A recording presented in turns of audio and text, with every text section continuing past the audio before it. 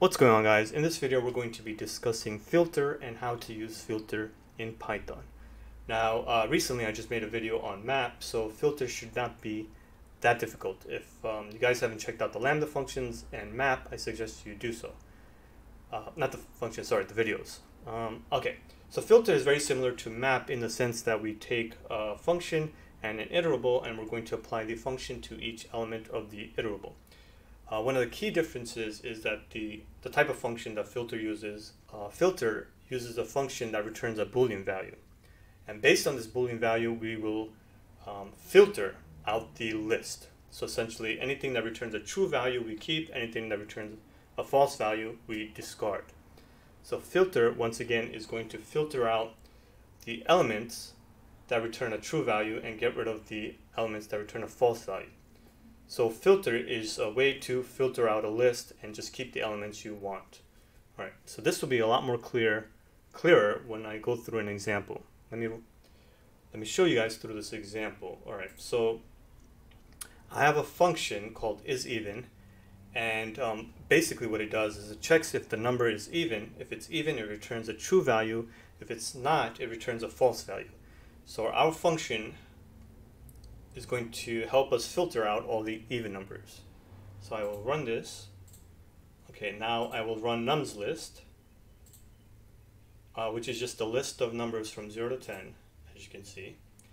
And now here's where we apply filter. So filter is going to take the function as the first element and the iterable as the second element. So it has basically the same sort of syntax, or a very similar syntax to map. And that's what makes it easier to learn filter after you learn map and lambda functions. So I will run this, and the expected value are just even numbers. So 0, 2, 4, 6, 8. All right. Now here's just a lambda version, which is essentially the same thing. It's just that we replaced the function with a throwaway function. So lambda will check if the numbers are even.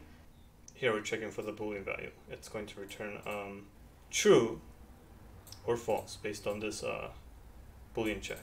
Okay, so I'll run this, and as you can see, we get back all the even values.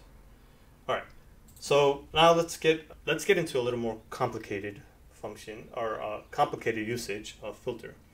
Now filter can be used with functions that are compounded. I think they're called composite functions in math. So if you have something like f, o, g, first you apply the g function to g of x, and then you get the values back, and then you apply f to the g of x, to the values that return from g of x. So essentially we're doing the same thing. So here we take a list and we're going to apply map to that list, and we get back another list which we're going to apply isEven to, and we're going to filter based on that. So hopefully that made sense, but if not, here. So first we're going to apply map, which is going to take numsList and apply a function to it. Here just essentially doubling the function. And if you guys remember, map returns a list. And now this returned list we're going to actually use in filter. So the iterable is going to be the list that's returned from map, and we're going to be applying isEven to that. So if I run this, as you can see, all the numbers are doubled, and since all the numbers are doubled, they're all considered even numbers. Yeah, just in case that wasn't clear, here, a list of map, this is what the inner function does.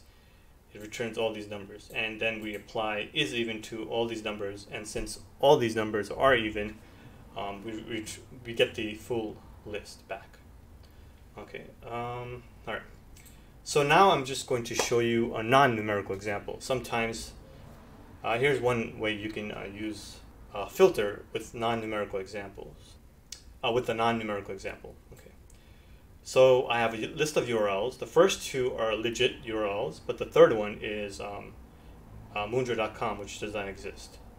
So we have 3 URLs, and the goal of this, the usage of filter will be to filter out the ones that have a none value. So I only want the ones that are legit URLs. So I will run this. Okay.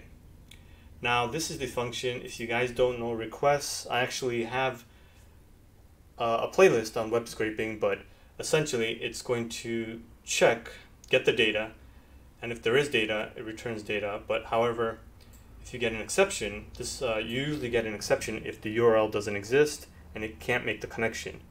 So if that happens, I want to return a none. And then I'm going to filter out all the values that are not equal to none. So I will run this, and now I will run this filter, and I should just get back the first two, Google and YouTube. Let's see what happens. Okay, so here we go. So I got Google and YouTube, and the third one, it couldn't make a connection, so it disregarded it because it returns a none value. All right, hopefully that was easier to understand. If not, if you have any questions, just let me know. I will try to address them within the comment sections. All right, thank you for watching, and I'll see you guys next time.